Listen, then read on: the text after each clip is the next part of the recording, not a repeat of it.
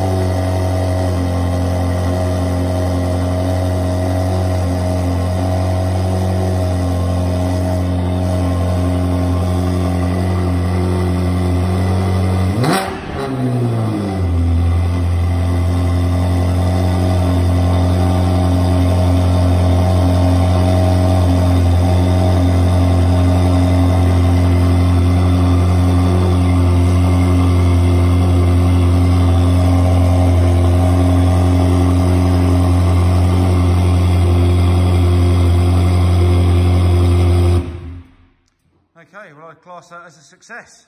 So obviously we've got a lot more work to do, but this is a major milestone in this project. So got any questions, give us a shout. Thanks very much.